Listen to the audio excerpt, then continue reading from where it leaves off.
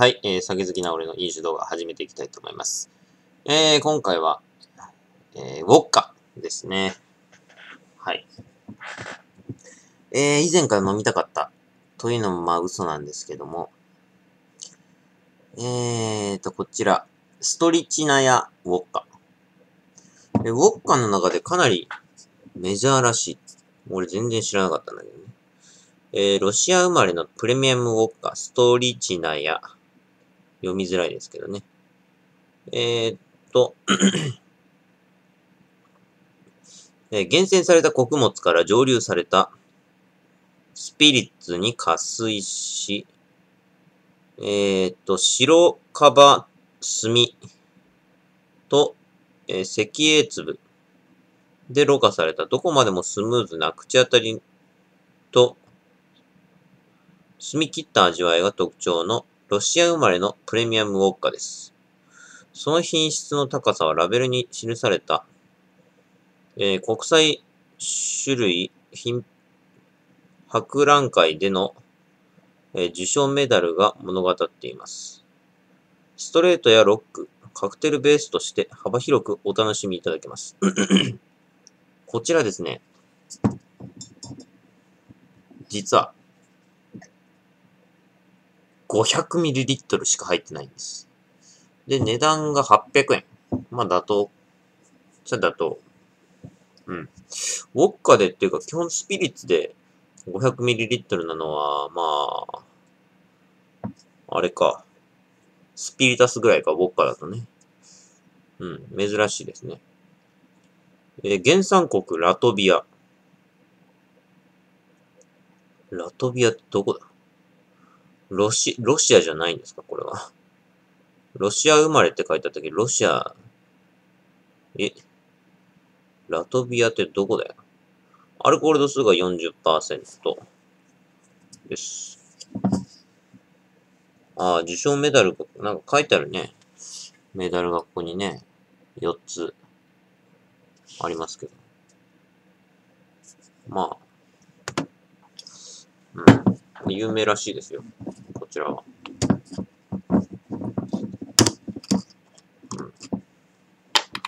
じゃあとりあえずストレートで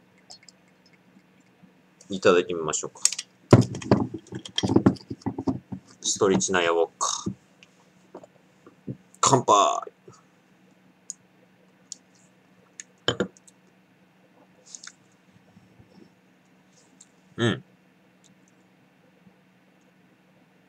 甘い。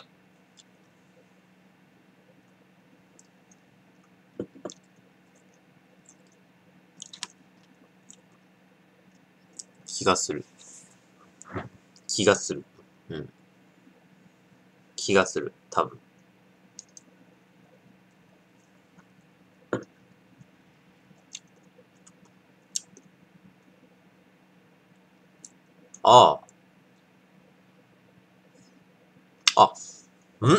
他のウォッカと違って、ピリピリしない。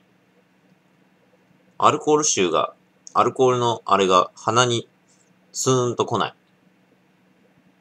これ結構俺重要なんですよ。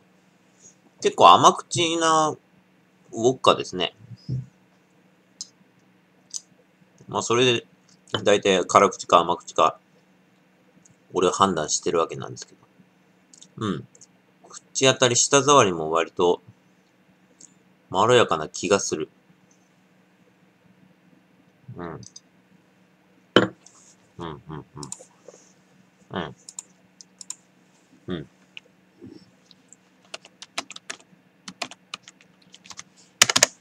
そこにスカイウォッカがあるんで、ちょうど飲み比べてみましょうか。後で。ストリチナヤですが、と、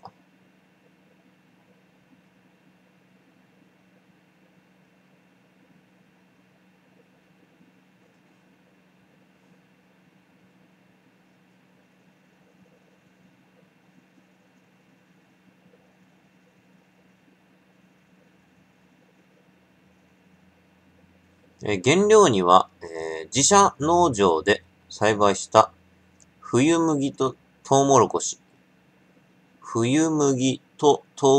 などの穀物類を使用しており、液体は無色透明で基本的に無味であるが、アルコールの刺激の後、わずかに甘みを感じる。2010年現在、日本に正規輸入されているものはソ連時代からストリチナヤを名乗っていたオリジナルとシトラスとオレンジの3種類。フレーバーがあるんですね。スピリッツの中では適度なアルコールと純度の高い井戸水を利用しているため、比較的軽やかな飲み口に仕上がっている。その品質の高さから国際種類品評会でメダルを獲得した実績があるという。比較的安価で庶民向けの酒だが、佐藤卓によると、ボリス・エリツィンが好んでおり、在日中は公式な晩餐会にも出されていたという。誰だかわからない。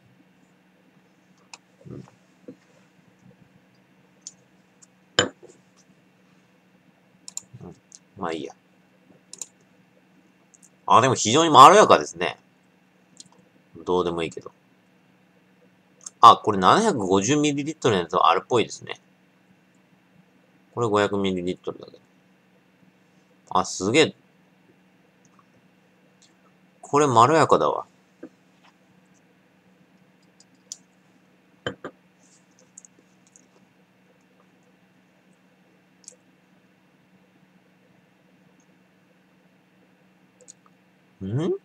なんか、今思ったけど、なんかジンっぽい気がするぞ。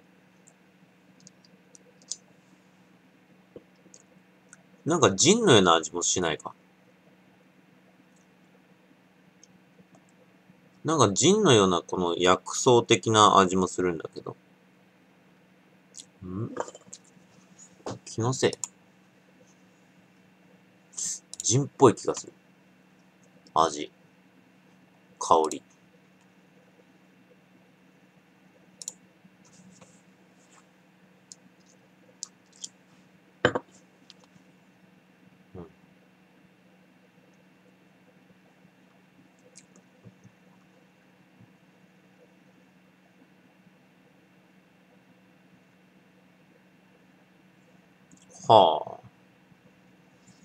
スミノフは、あれはアメリカ産なんですね。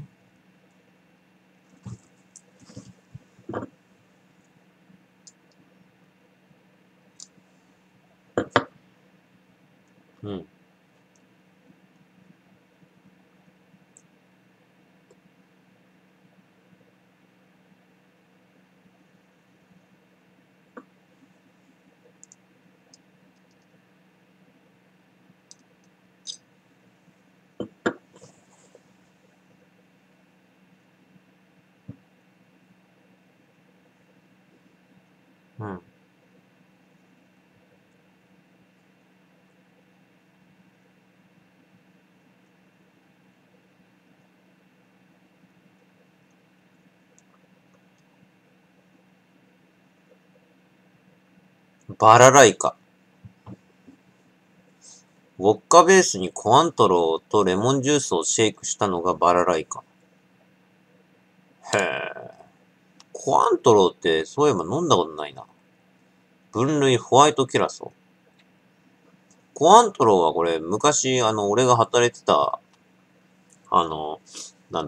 ケーキ工場で、クリームに入れてましたね。クリームっていうか、生クリームに。材料として入れてました。ホワイトキュラソーか。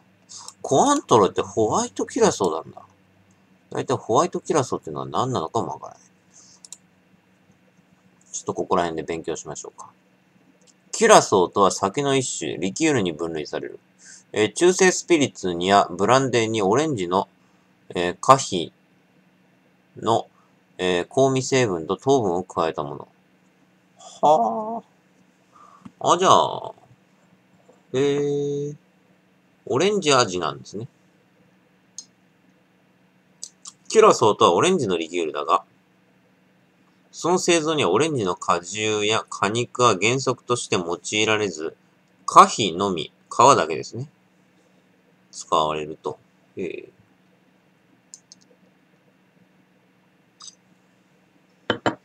だからなんかオレンジっぽい香りするなと思ったけど。コアントロー。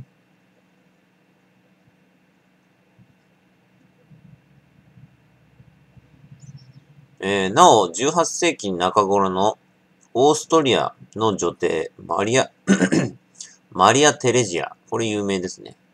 は、コーヒーカップにキュラソーを注ぎ、そこにホットコーヒーを加え、さらにホイップクリームを浮かせて、軽い小粒の飴を乗せた飲み物を好んだと、うまそうですね。ホットコーヒーを加えてホイップクリームはうまそうだな。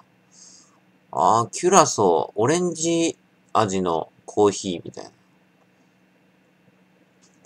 うまそうですね。今度、コアントロ買ってみようかな。バラエか。ホワイトキュラソーとかブルーキュラソーは有名ですね。これ何なんだろう。キュラソーは結局着工なんですかね。カラメル色素なんですかね。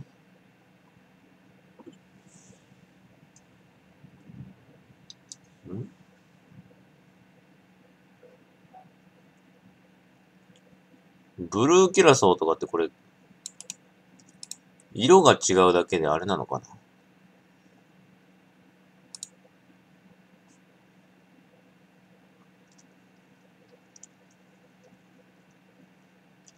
シロップを加えたのが、違う。着色したもの。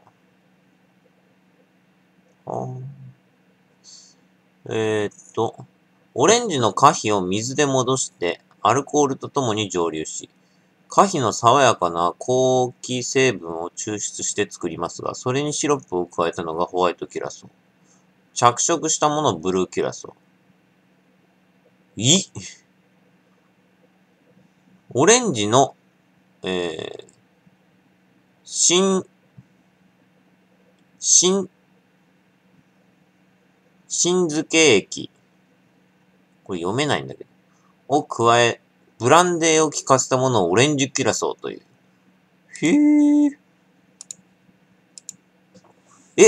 ブルーキュラソーって、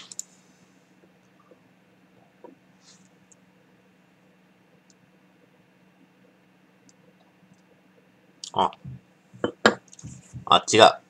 ウィキペディアにはちゃんと書いてたわ。ブルーキュラソーとグリーンキュラソーと、レッドキュラソーに関しては、ホワイトキュラソーを合成着色用で着色したものであるって書いてある。つまり、味的には何にも変わんないってことですね。着色料だから。青と緑と赤。ただし、オレンジキュラソーに関しては、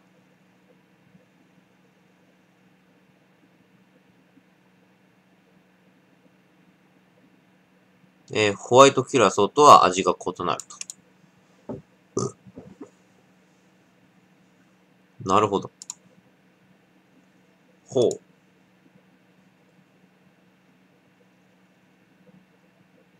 ブランデーを効かせてるわけですから。オレンジの浸透液と、ブランデーを効かせてるわけです。オレンジキュラソー。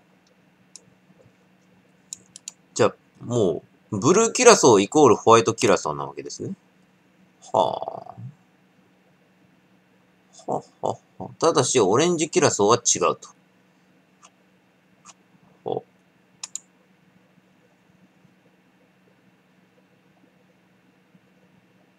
ということはですよ。カクテルに、ブルーキュラソーとかって書かれてても、必要なあれにね。もう、ぶっちゃけた話、味としてはもう全く変わんないってことですね。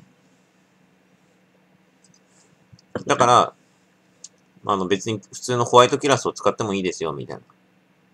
いうことでしょ。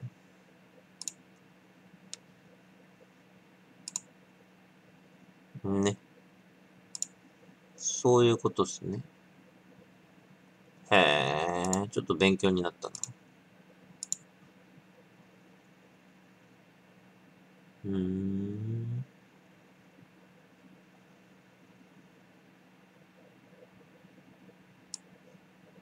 基本的にブルーキュラソーに関しては着色を利用したブルーハワイとかいうカクテルとかね。まあ、そういう色のあれがあるやつってことですね。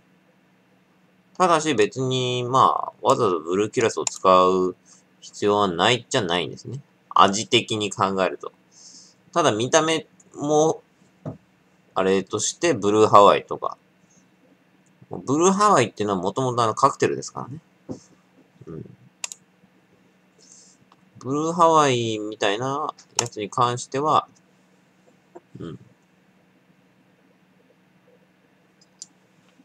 ってことですね。へえ、今度キュラソを買ってみよう。ホワイトキュラソのコアントロ。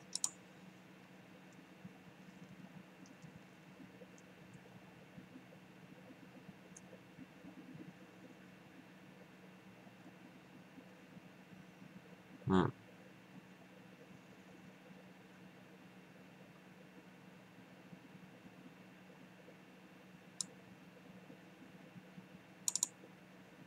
へえ。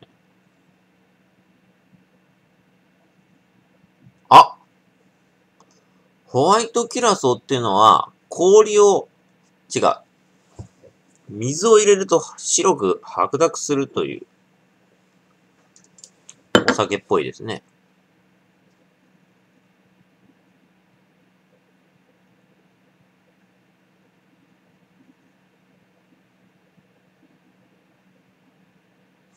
コアントロはかなりメジャーなリキュールだから、洋酒を扱う酒屋さんへ行けば、大抵置いてあると思うよ。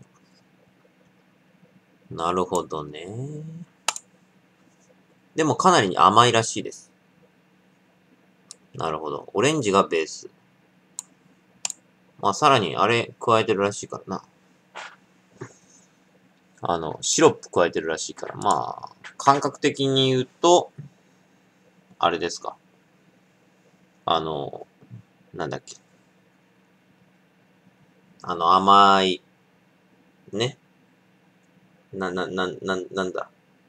甘い、マリブとか、あとなんだ。コーヒーのやつ。うん。多分、これを見てる人だったらわかります。とか、あと、カシスリキュールとか。うん。あれなんだっけコーヒーの酒。ちょっと忘れちゃった。そうや、コーヒー焼酎なんてのもあるらしいですね。久々にあれコーヒーのリキュール飲んでみてえな。カルーア。うん。久しぶりにカルーアミルク、ビターカルーアミルク飲みてえな。うん。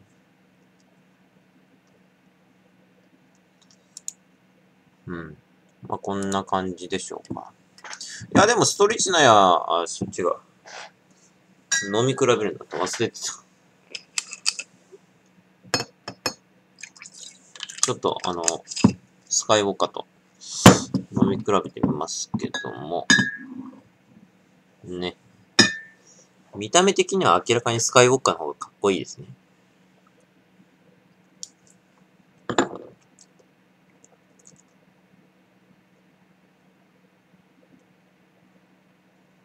うん。やっぱり、スカイウォッカの方がちょっとドライですね。辛口です。うん。うん。うん。うん。スカイウォッカよりかあれだな。ストリッチナヤの方がうまいな。明らかに。うん。うまい。全然、あれだ。飲みやすさが違う。飲みやすさと、口当たりと甘さと、喉に来る、アルコールの痛さと、うん。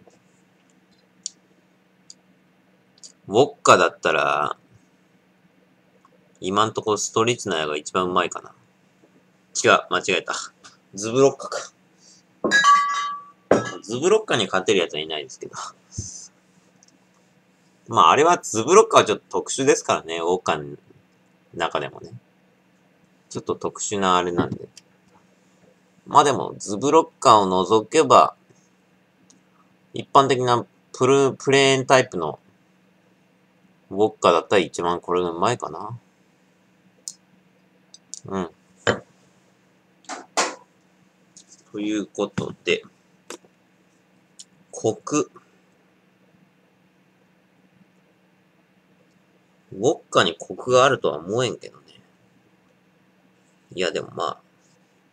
でもなんかジンに似た味がしたんで、ちょっと、っていう感じですけど。甘みが結構あります。香りは、って感じかな。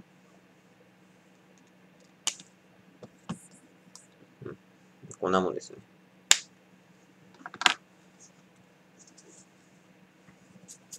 はい。コク、二つ星。まあ、コクはそんなないでしょう。まあ、甘み、四つ星。これは結構甘め。で口当たりもまろやか。香りが三つ星。まあ、普通。よくは若干強い。